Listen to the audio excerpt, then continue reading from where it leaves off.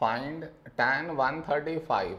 To find this, we should follow this method. See,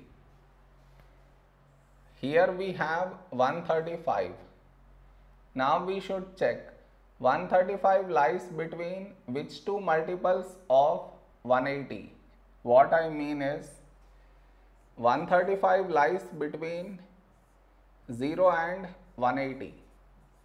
This is 180 into 0 and this is 180 into 1. Between these two numbers 135 lies. Next, 135 is close to which number? This is close to 180. So in place of this we write 180 minus 45.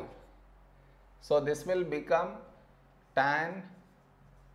In place of this we write this 180 minus 45. This is your step 1. Next, tan. In place of 180, now we should write 1 into 180 minus 45.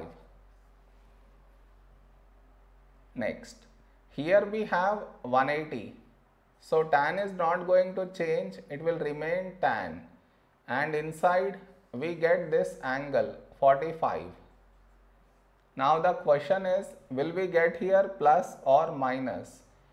To answer that, we should look at the number before 180, that is 1, and 1 is odd, and all the odd multiples of 180, they lie in